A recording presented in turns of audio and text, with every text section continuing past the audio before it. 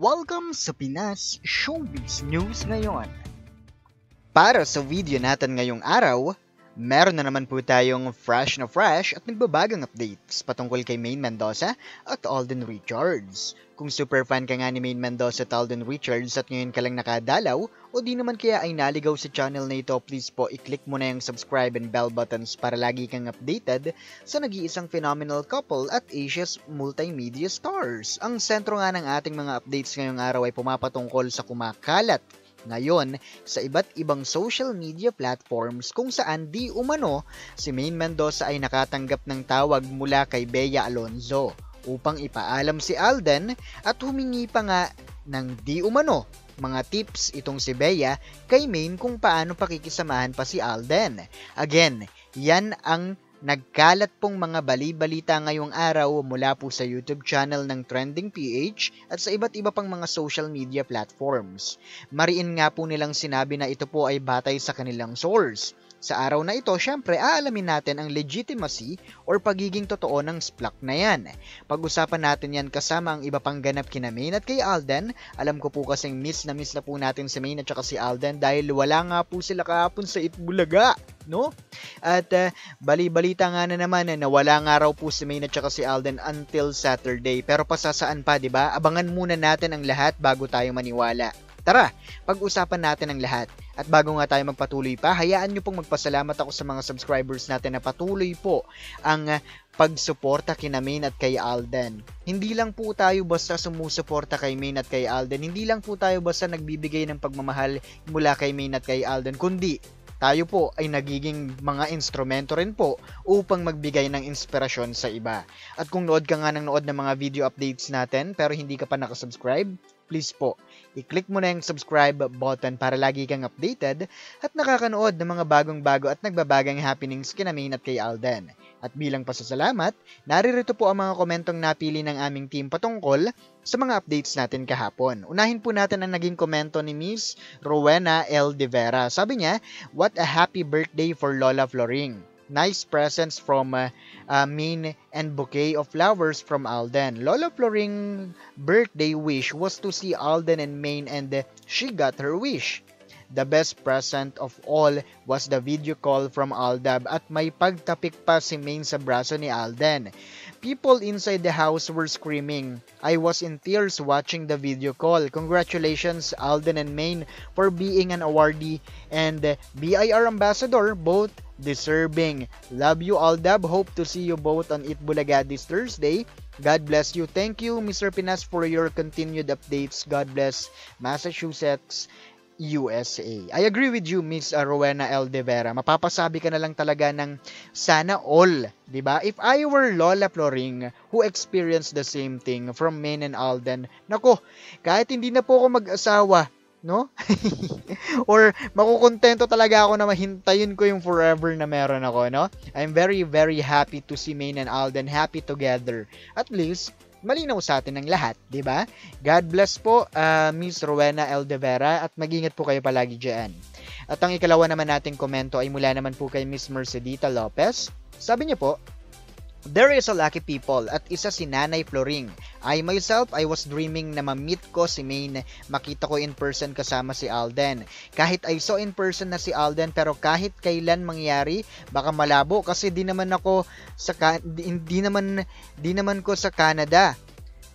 Okay. Hopefully, present silang dalawa sa Itbulaga today. Just leave mass na lang kami dito for Ash Wednesday. O nga naman. Thanks Mr. Pinas to give updating every day. More power together with your staff from Vancouver, Canada.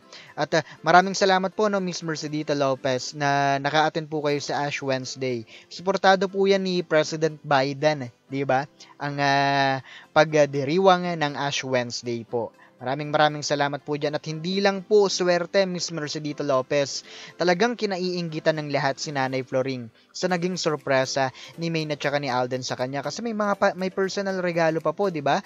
At 'yan ang hinangaan ko sa kanila. Anumang fandom ka nabibilang, mahal ka ni Maine at saka ni Alden. There's no specific fandom for Maine and Alden. Kitang-kita naman natin, 'di ba? Certified Alden fan si Nanay Floring at talagang pinagbigyan siya ni Mengay at saka ni Alden. Ganyan lang naman kalakas ang mga Alden fan kina Maine at kay Alden. Legit na legit, 'di ba? So wag kayong magpapaniwala diyan kay Menggaluka na tanging mga Mainers lang ang mahal ni Mengay, na tanging mga Mainers lang ang talagang dahilan ng blessings ni Mengay. Wag ko kayo maniwala dyan sa babaeng yan, At ang ikatlo naman nating komento ay mula naman po kay Miss Diumano'Y Alpino. Sabi niya, "Nako Mr. Pinas, yan ang gusto nila, yung lagi silang napapahiya. Ayaw na lang nilang manahimik, talagang gusto nilang siraan ng Aldab. Ito lang masasabi ko sa sobrang bait at totoong tao ng Aldab. Lahat ng blessings na natatanggap nila, kaya yung paninira nyo, baliwala yan dahil walang maniniwala sa inyo."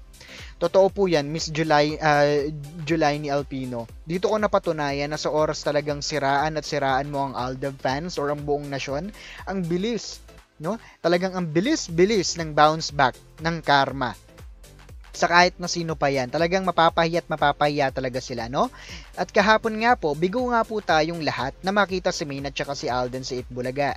Pero sana, dahil nga sa March pa ang lock-in taping ni Alden at Bea, sana makita po natin si Maine at saka si Alden together pa rin sa Itbulaga. Sabi ko nga po sa inyo, meron tayong until Saturday, 'di ba? Para mag-abang. Kung hindi po kasi ako nagkakamali, isa po sa mga protocol ng IATF sa mga magte-taping po, tulad po ng mangyayari kay Alden, before or bago po mag-lock-in taping, kailangan po ng self-quarantine ng isang aktor for at least 14 days po para safe na safe pag nag-lock-in taping na sila. Pero sana, dahil niluluwagan naman ng ating gobyerno ang lahat, sana wala nang ganong protocol, Sana nagluwag din sila sa ganon. Salamat Alden kasi nakita ka namin kahapon na nagyayaya ka pang magkape. Natawa nga ako kay Ruru Madrid, may pag-reply pa talaga sa IG post ni Alden. Isang indikasyon na magkaibigan po talaga sila ni Tisoy. At para naman po sa sentro ng ating mga updates, kung ating matatandaan, isa po sa mga interviews na meron si Alden Richards ay inamin niya nga pong tinawagan po niya si DJ or si Daniel Padilla upang ipaalam kay Catherine Bernardo na gagawa nga raw po sila ng movie, yung Hello, Love, Goodbye, at part nito ang paghingi nga rin ng ilang tips ni Alden kay Daniel about Catherine. Ito po ay bilang pagbibigay respeto sa relasyon na meron si Catherine Bernardo pati po si Daniel Padilla. Ganyan po kamaginoo si Alden. Habang noong ginagawa naman po ang isa pa with feelings, umugong din po ang balibalita na si Alden naman po ang nakatanggap ng tawag mula kay Carlo Aquino upang magbigay respeto sa love team at relasyon na meron si Maine at saka si Alden. At ngayong araw naman po, sa iba't ibang social media platforms po, makikita natin ang isang channel na naglabas po ng splak, At may source nga raw po sila kung saan si Maine ay nakatanggap naman po ng tawag mula kay Bea. Ang mga ganitong galawan po ng mga artista sa showbiz industry ay talagang ating maiintindihan. Siyempre, part ito ng magiging trabaho nila at bilang isang matinong tao ay magbibigay respeto ka talaga. Mula nga sa live stream ni Alden Richards, 'di ba? Si Alden mismong nagsabi na ang kay Pedro ay kay Pedro. Ngunit subalit at datapwat, marami pa rin po tayong mababasa sa mga comment sections ng updates na ito kung totoo nga ba talagang nakatanggap ng tawag si Mengay kay Bea.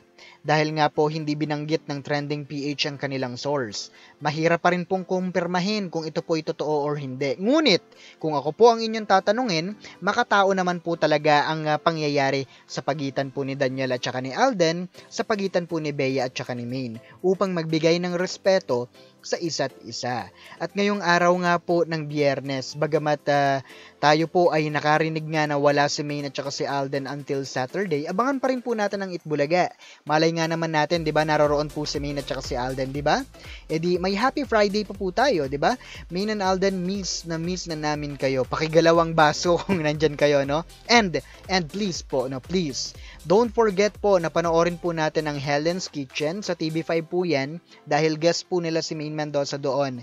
Sa Sunday po 'yan, ha. Tapos po ang Daddy's Girl naman po, pagkatapos po ng magpakailanman, bukas na bukas po yan. At tayo po ay mag-abang pa ng ibang mga updates about Maine and Alden ngayong araw ng Biyernes at sagot po namin lahat ng updates about Maine and Alden.